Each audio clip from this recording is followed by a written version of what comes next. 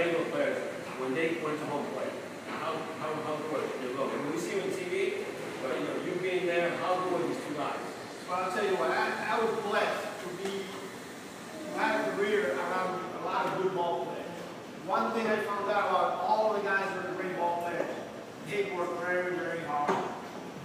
If work doesn't necessarily mean you being at the stadium getting dressed ready to play a game. The game starts when you wake up that morning.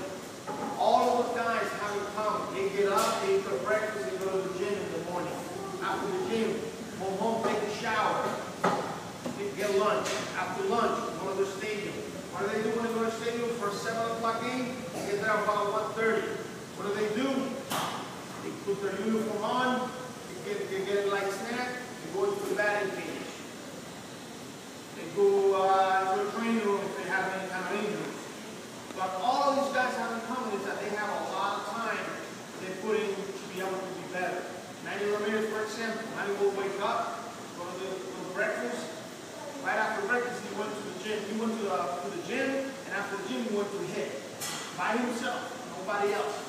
He'll go and work on his batting tee for a couple hours.